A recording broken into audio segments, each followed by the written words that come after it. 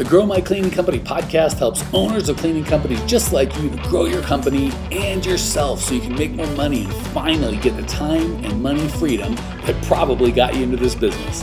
Discover how to automate and create systems that allow you to grow like crazy without losing control.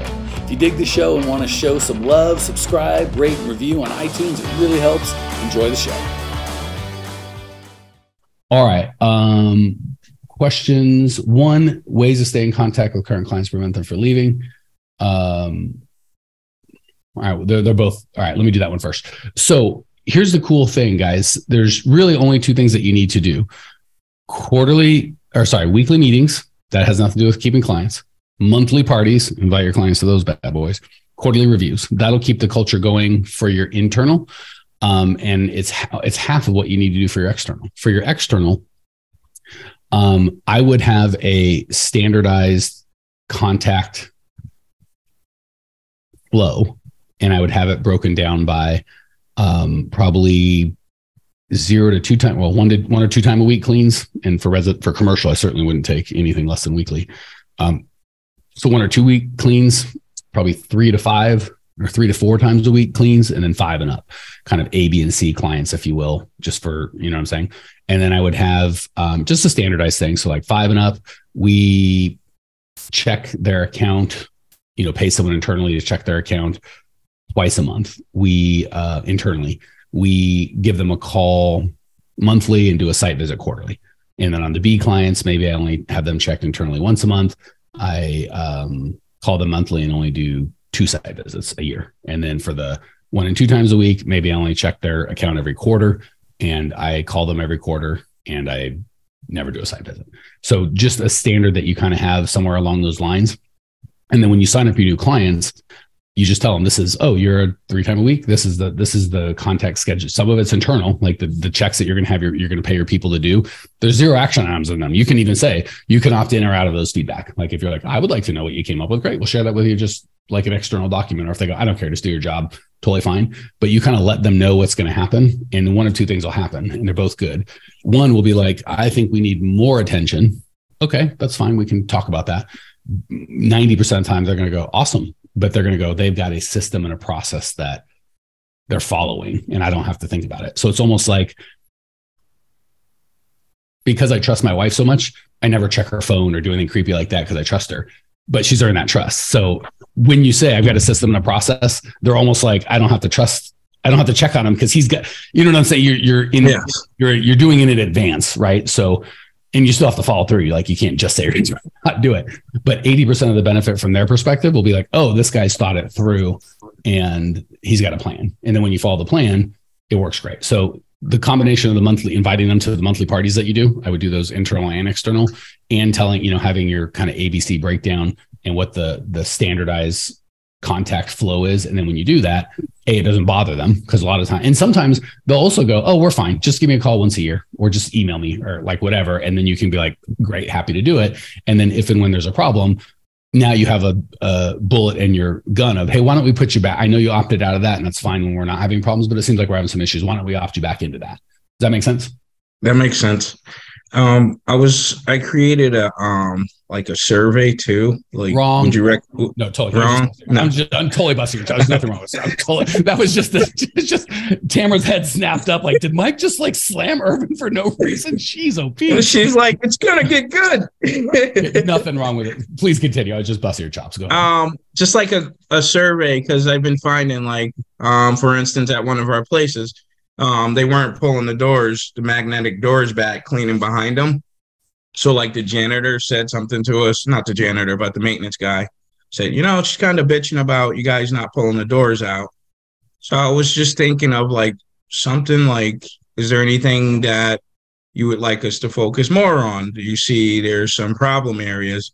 Kind of, because I don't have contact, so it feels weird because I'm usually in contact with customers, but I signed them up, and it's just so I know, and things that we could correct before, so they're it's certainly not going to hurt, but I don't think you need that extra layer of pain in the assery. So keep in mind, you're going to be calling, and all the stuff that we just talked about is going to be happening. You're actually going to be sending your own people to check, and they should be giving feedback. When you do the monthly, quarterly calls and or site visits, you'll also be having conversation around that.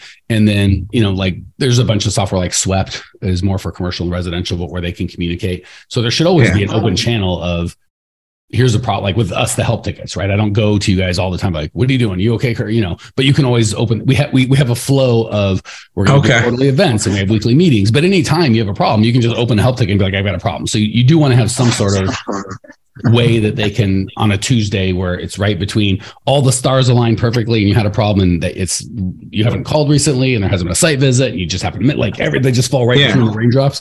Yeah. You want a reactive way where they can raise their hand and go, I need attention.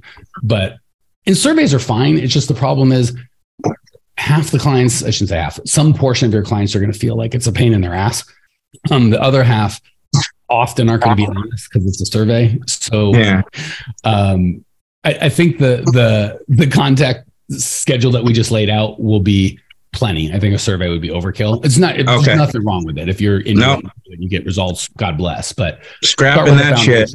Yeah, start with the foundation, the monthly meetings, the here's our communication flow by standard. You can opt out of it or down. Like, don't bother me, it's fine. And then obviously you want some way they can help ticket, Swept, Slack, some way if there's a problem they can ping you. That and you invite them to the monthly meetings, the parties. You're bulletproof, man. That is a better system and more thought out and more time. And hopefully you get it. It's all scalable. What I don't want is you guys to be like, I got to be holding my hand and doing, I want you guys to be able to do whatever you want. And that, by the way, once you get larger, I would pay someone else to do that. I wouldn't be the guy doing any of those things. I'd pay a customer happiness manager some very small salary, like $500 or $1,000 a month, plus a little bonus or something if turnover was low or they got good reviews or something like that. But that's a very part-time job. Okay. Cool. And then maybe you even, one of the things is like you got ABC clients and then there's A+. So it's like not only you 5 days a week and above, but you're more than $100,000 a year in revenue. I'd now do that. So the customer, so you can also be like the customer service manager handles my A, B, and C. A+, any 6-figure clients. So that would be Irvin. And those, to me, that would be worth it, right? If it's a couple $100,000 a year, yeah, I'll go down. I'll make sure that guy feels loved. Does that make sense? That makes sense.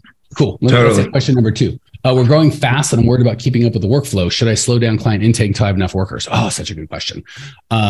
This is not busting your chops. No. So always, we want, you will drive yourself crazy, kill your growth. And again, the worst part is driving yourself crazy. All of you guys, not just Irvin, trying to dial in employees, and then customers, and like, don't. We just want both funnels full bore. So we always want more customers wanting in than we can take. And we always want more employees wanting in than we can hire. Okay. Always easy to go, I'm sorry. Like, again, and people are like, oh my God, that would be terrible. What if I have a lead and I can't take them? That's like the nightclub going, there's a line out front, work capacity, and there's a line all around the building. Is that bad for the nightclub? It's fantastic. But when we have that, we're like, oh my God, I can't have somebody waiting outside. It's like, you want to line up. Like, I'm sorry, man. We just have so many freaking people, and I'll call you in a month, if you obviously get your pain solved and get taken care of, but if you're still dealing with this in a month, I can put you on our waiting list. Okay. That's a real powerful place to be, as opposed to, oh my God, please, I'll do anything. Hey, amazing people, you may have noticed we don't sell a dadgum thing on this podcast. We don't allow ads. The only ask I can ever have of you guys is if you dig the show, for you to spread the word and share so we can change as many lives as possible. Literally, it'll take you 5 seconds to give us a great review, and I can't tell you how much I appreciate you as a listener and value the gift of your kind words. Now, back to the show.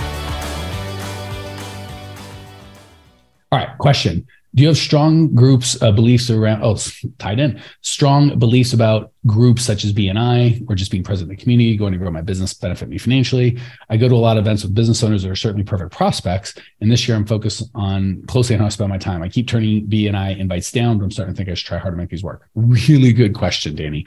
And it ties in perfectly to what we're talking about. The mistakes that I see people make on those BNI groups, and I would put podcasts in the same category, is they don't have a reasonable expectation of how it's going to play out and they give up right before they win. So can you go to a BNI group first of all, make sure it's the right group. So a lot of people do like chamber meetings. Like when I was young, I'd be like chamber or Rotary. Like I was so desperate, I went everywhere. But I wasn't really clear on who my perfect prospect is. And I didn't demand that those groups were chock full of my perfect prospect. So even if, and you have to make sure when I say perfect prospect, I mean the human being, not the company. So let's say you joined the chamber and the Blue Cross Blue Shield or whatever big health thing or hospital was there. But the guy that was there was in sales, he had nothing to do with facilities management. That is not my perfect prospect. Like he may not even know the dude that's my perfect prospect. So when I say perfect prospect, I'm not talking about business. So if you look at the businesses, you're like, oh, these are all I would like to have all of these. Like, who's the guy, right? Because you don't meet Blue Cross Blue Shield, you meet Danielle Humphrey. And if she's not the right gal, then what the hell am I doing? Like she's a lovely person, but like, let's go. So make sure that it is chock full of the right human beings. That's most people miss that. They're just like, it's a BNI. They're full of business owners, but the business owners are like insurance agents that have a little 800 square foot strip mall thing that you wouldn't even take because it's below your minimum. Like, okay. So this is for everybody, not just Danielle. Be specific about, is the human being I need going to be in the room? 2, do not expect to get any results today. That's the biggest killer. They sign up. Usually it's for like a year. I don't know how long they have you commit.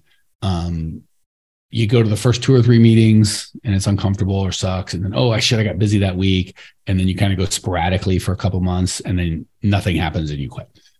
Almost guaranteed, unless you get super lucky, that will be your experience. There's 2 mistakes people make and they're the same and the solution is the same. So they go sporadically and they don't get results immediately. So they quit. And they join a bunch of them and they get spread too thin. So it's like, another freaking whatever meeting.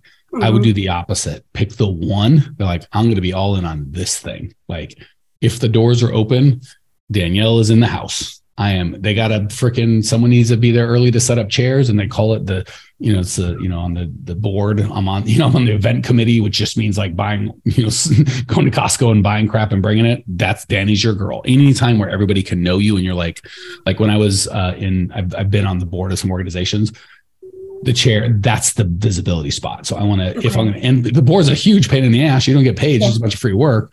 But if it's the chock full of the right people and there's a couple hundred of them, now you're like, oh, that's Danielle. She's the membership chair of my group that's important to me, like my mom's group or whatever it is, or my business owners or my lady entrepreneurs, which would be perfect.